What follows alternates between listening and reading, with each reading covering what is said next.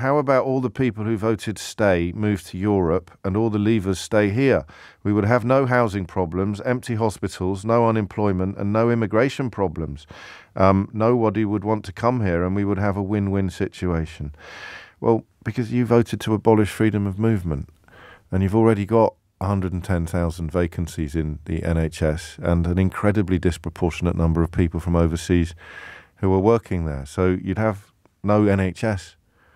And then you force me to remind you about the research that was published recently into the average intelligence levels of Leave voters versus Remain voters. So you'd have a brain drain.